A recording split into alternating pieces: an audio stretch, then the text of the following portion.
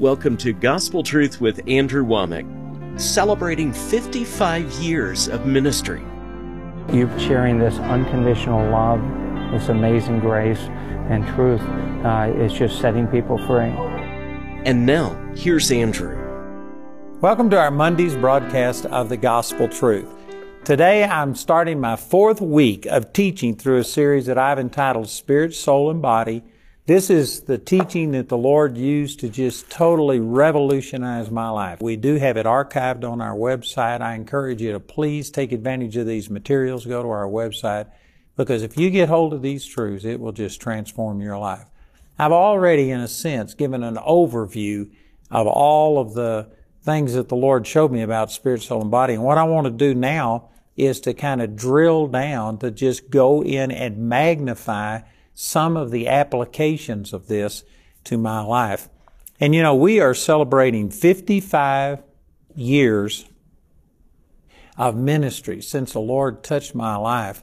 And man, I'm just so blessed at all that God has done. And we put out a little video that I was watching this weekend, and it went back to my very first television program on January the 3rd, 2000, and I started by saying, stay tuned for one of the most amazing testimonies that you've ever heard. And then we went to kind of an introduction. And anyway, it was my testimony. It was talking about me and how that the Lord delivered me from being a religious Pharisee. And I started teaching on 2 types of righteousness. So here I am, 23 years later, teaching the exact same thing that I taught on the very first day on television. And I tell you, this has revolutionized my life. I have one of the most miraculous testimonies to share with you, and it's mine. And I tell you, I used to actually be embarrassed and ashamed about my testimony because I don't have the typical testimony. I've never done some of the things that people consider these terrible things that God saves you out of. But you know what? I was a Pharisee. I was a modern day Pharisee, and I really believe that the greatest testimony that we could see today is somebody who is trusting in their own righteousness come to a realization that without Jesus, you're nothing, and that you have to have the power of God working in your life. So I'm going to be talking about righteousness, right standing with God. You know, the word righteous, according to the Strong's definition, it literally means equity of character or act, specifically Christian justification. And you can go into a lot more detail than that. But my little layman's definition about righteousness is it's just right standing with God. Did you know nobody can have a relationship with God if you don't understand how to have righteousness, be in right standing with God? And there's a lot of confusion about this. There's a lot of people outside of the body of Christ, people that haven't even been born again, that they just think that, you know, if your good outweighs your bad, somehow or another God puts you on one of these scales. And if your good is more than your bad, that somehow or another you'll be accepted.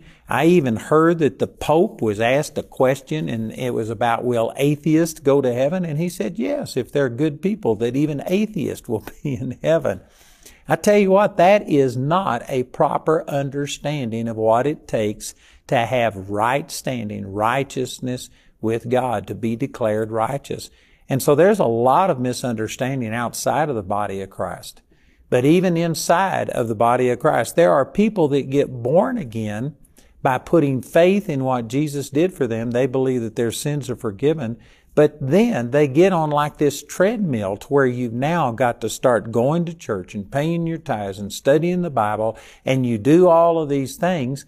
And I would say that the average Christian believes that you have to, in a sense, earn righteousness with God. Now again, you may not use the word righteousness, but you have to earn an answer to prayer. You have to be good enough. You have to be worthy enough for God to flow through you. And that is a total misunderstanding of what the Bible teaches about righteousness. And when this is one of the applications of this teaching that I have on spirit, soul, and body, this is one of the things that just totally transformed my life, because I transferred my faith from looking at what I had done to looking what Jesus had done for me. And I started relating to God on the basis of what Jesus did for me instead of what I did for Him.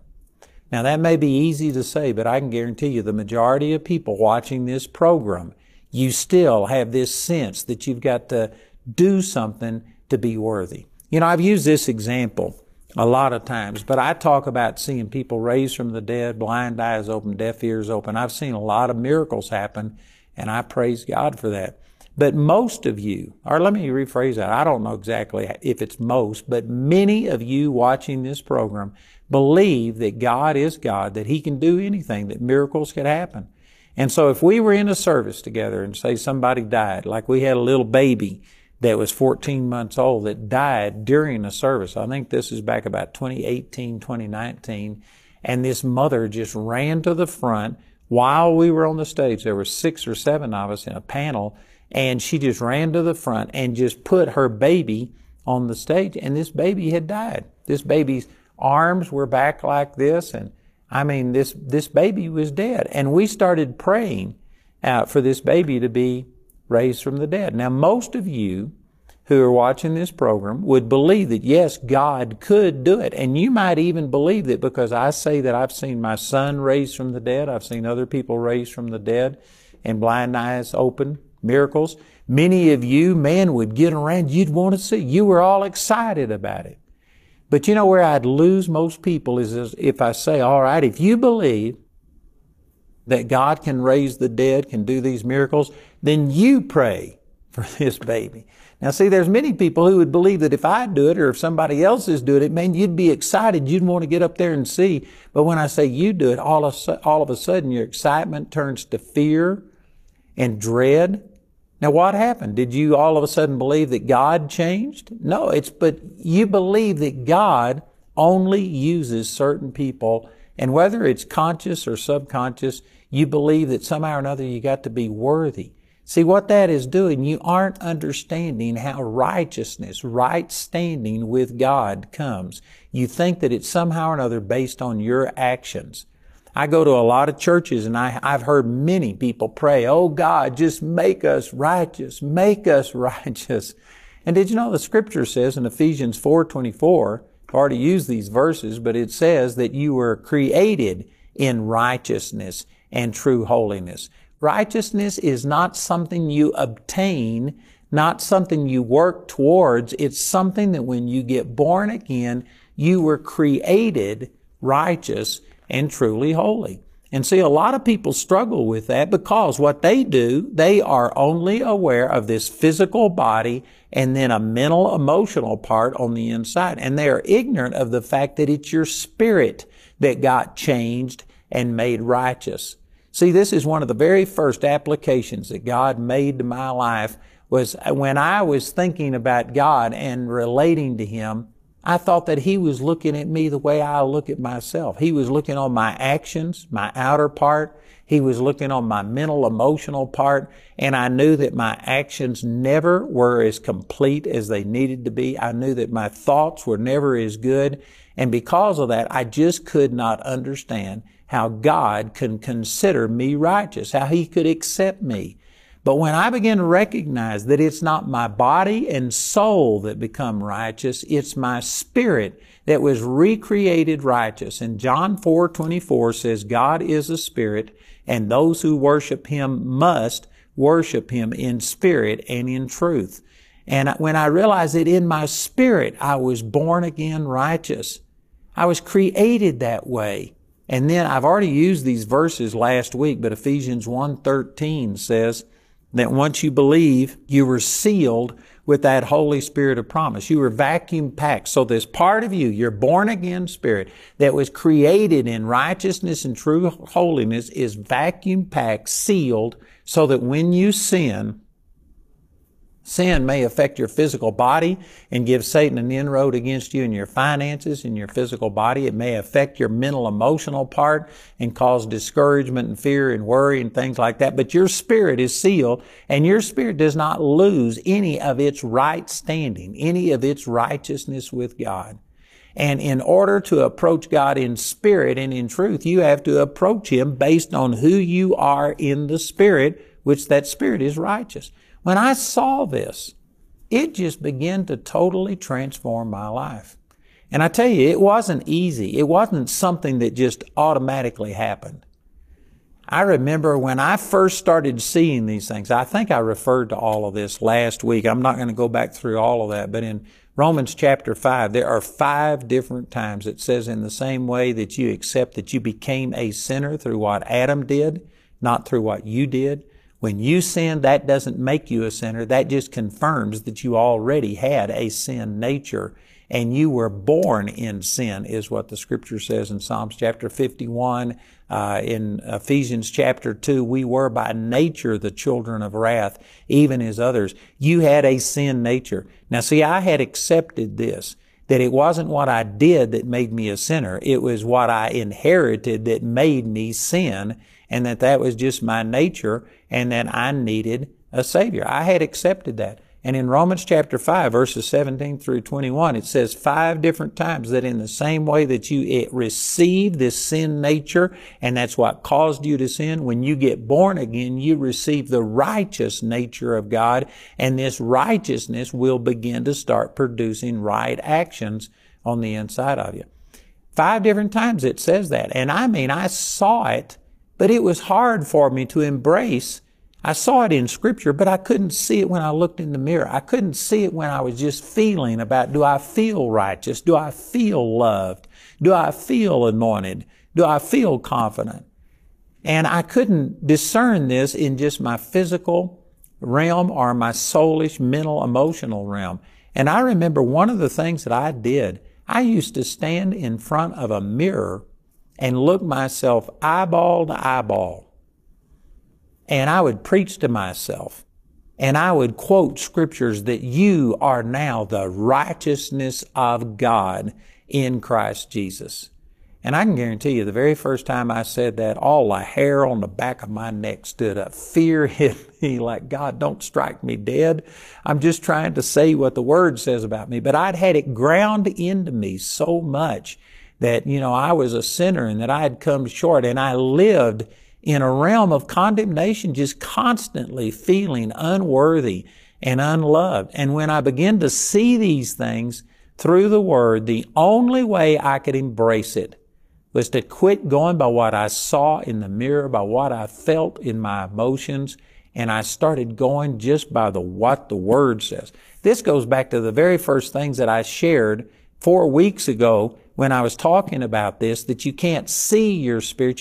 This is a window into the spiritual realm. Jesus said in John 6:63, the words that I speak unto you, they are spirit and they are life. And so you have to look. It also says in James chapter 1 that this is a perfect law of liberty, and a person who looks into this perfect law of liberty is like a person beholding his face in a mirror. So this is a spiritual mirror. This is how you see into the spiritual realm and who you are in the Spirit.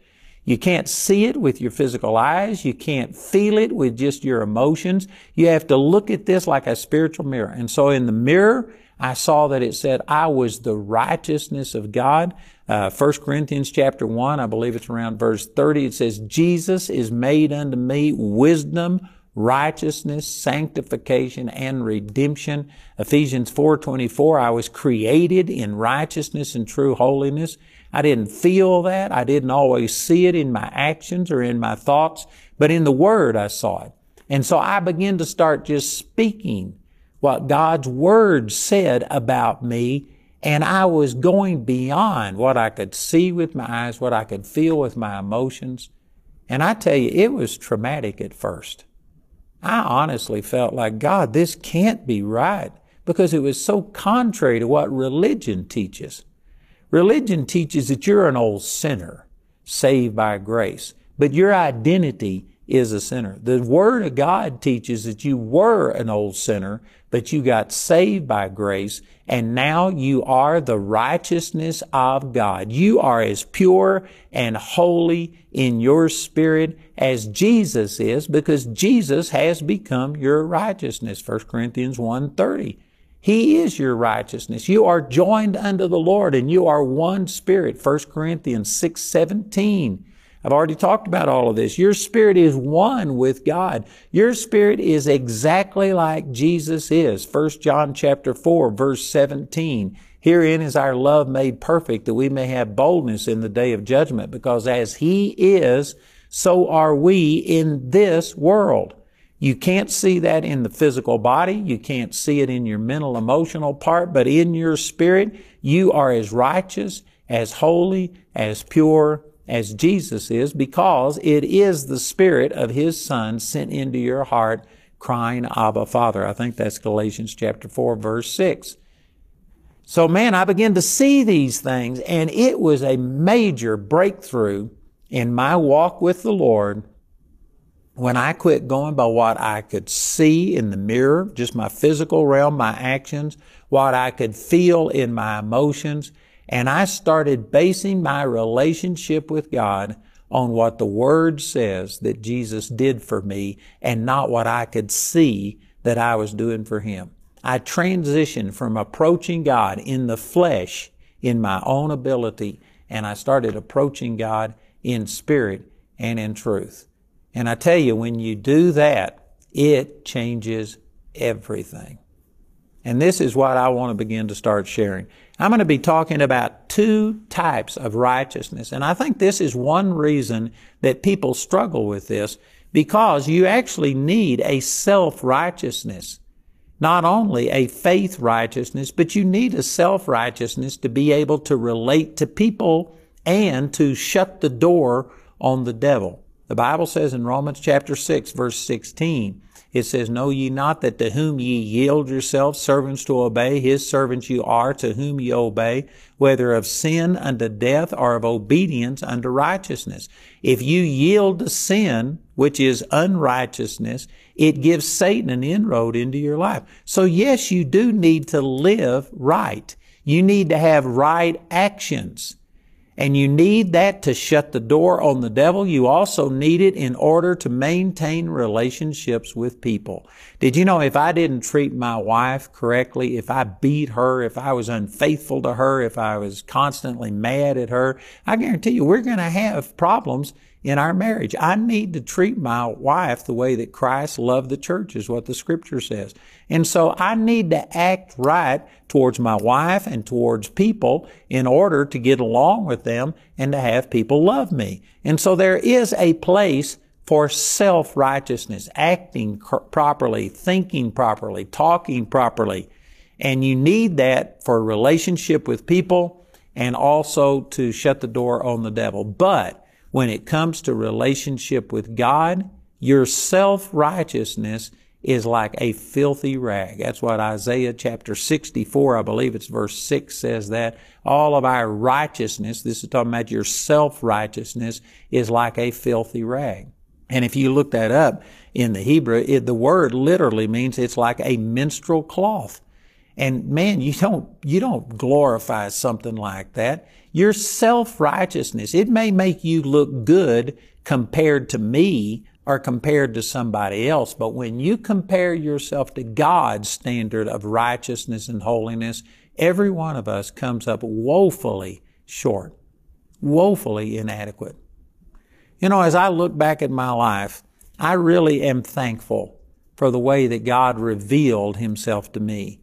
Because just a real quick synopsis of this, when I was 8 years old is when I got born again, and I got genuinely changed. The next day in school, my friends could tell I was different. And they said, "What happened to you?" And I told, 8-year-old. I wasn't out living in sin and doing terrible things, but it was a genuine change. And I remember my friends making fun of me when I told them that I got saved. But man, I was changed. But I became a religious Pharisee. I didn't mean to, but I went to church. And basically, most churches, the church that I was raised in, and I believe that most churches today preach that God loves you and moves in your life proportional to your performance. That's what I was taught. And I was taught that if I really want God to answer my prayers and to love me and to move in my life, then I needed to live holy. And so I got on this treadmill of trying to live holy and do everything. And I've lived holier than most people. I'm not saying that in a prideful way. I'm just saying that, man, I took it to heart and I gave it everything I had. I'm now, by the time you see this, I'll be 74 years old. I've never said a word of profanity. I've never taken a drink of liquor. I've never smoked a cigarette. Man, I have lived a separated, holy life. But the problem was I got to trusting in my goodness, in what I had done, and I thought that that was going to earn me favor with God. And every time I would pray for something and it didn't come to pass, I thought, well, I just need to try harder. But then I had this encounter on March the 23rd, 1968, where God showed up. I didn't see anything with my physical eyes, but I guarantee you I was in the presence of God, and by revelation, I saw the glory of God. I saw the holiness of God. And compared to God's holiness, man, I saw that my self-righteousness was like a filthy rag. And I repented in sackcloth and ashes. And you know, I look back now and I just am so thankful that God helped me to see this self-righteousness, that it didn't accomplish a thing. It might be good when it comes to relating to people and stuff like that, but when it comes to God, my self-righteousness was no good at all. And I repented and confessed everything I had ever done or ever would do. And instead of rejection, I felt the supernatural love of God. And then I got into these things that we're talking about, and I began to understand that God loves me, not because I am lovely, but because He is love. And I began to relate to God spirit to spirit, not flesh, not based on my actions, but based on what Jesus did for me, that born again part. And this is what I'm going to be sharing with you this week, is talking about two types of righteousness. One is a self-righteousness that is necessary for maintaining relationships with people, with society, and shutting the door on the devil. But then there is a faith righteousness that is not tied to your actions. It's tied to what you believe. It's tied to what Jesus did for you, and all you have to do is access this grace through faith. And I'm going to be sharing this with you, and if you can understand this, it will literally stop condemnation in your life. All Satan has ever had against you are your actions, and he comes and points out what you have done, failure, and makes you feel unworthy to receive. And the truth is that if you're just talking about your flesh, your physical actions, and your mental emotional part, you are unworthy to receive. But there is another part to you, the spirit part, and that spirit was created in righteousness and true holiness, vacuum packed. It never loses this right standing, and you can approach God in spirit and in truth on the basis of what He's done for you and not what you do for Him. Man, that's kind of just an introduction to what we're going to be talking about this week, and I think this will really help you. I've got all of this in this book entitled Spirit, Soul, and Body. This is my free gift to you. It's a 160-page book, and I promise you that this would just light a fire on the inside of you. If this helps you, even just a fraction as much as it's helped me, this is going to change your life. I really believe that. And so we also have this book in Spanish. We've got study guides, we've got CDs, DVDs, USBs, a audio book, and also we've got a little video where a person is graphically illustrating all of this. So our announcer is going to share with you all of these ways that you can take advantage of this teaching, and please call or write today.